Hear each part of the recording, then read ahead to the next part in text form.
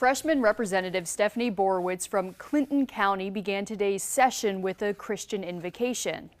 Jesus, I thank you for this privilege, Lord, of letting me pray, God, that I, Jesus, am your ambassador here today. In this YouTube video, she also brought up Governor Tom Wolf and thanked President Donald Trump for standing behind Israel, quote, unequivocally.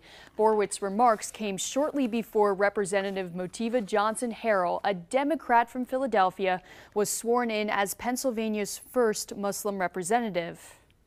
I was very disappointed. The prayer was offensive to me, my family, and my guests.